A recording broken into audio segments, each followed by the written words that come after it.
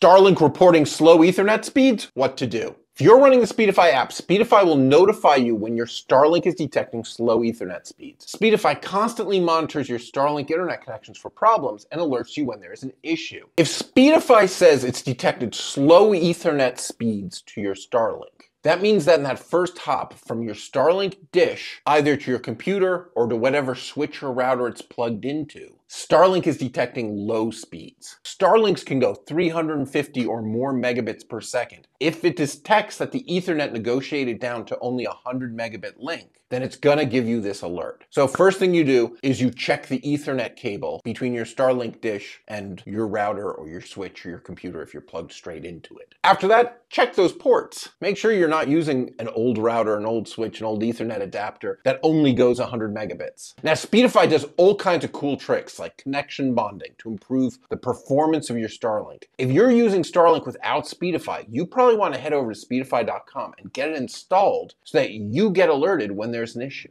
If you're interested in more content about how to get the best out of your Starlink, download Speedify today and subscribe for more.